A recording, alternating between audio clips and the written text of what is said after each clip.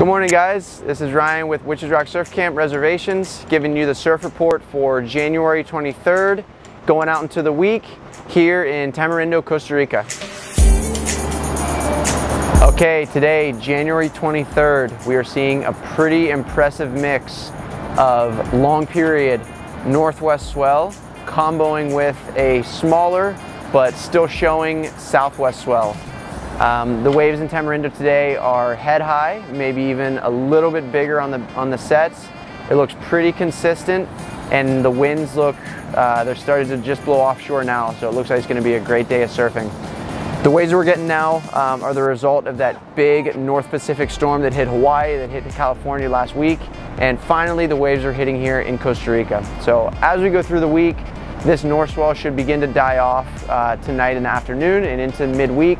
And same with the south swell, although there should be some fun waves throughout midweek.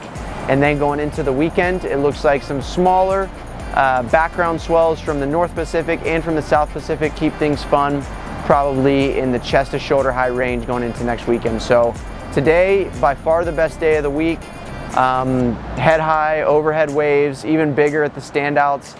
Midweek stays fun, and then a couple new pulses coming in to next weekend, January 30th. Thanks for tuning in, guys. Stay tuned for next week's surf report, and if you're thinking about a trip to Costa Rica, give me a call. We'll put the toll-free number at the end, or also send me an email and I'll set you up for an amazing trip here in Tamarindo, Costa Rica.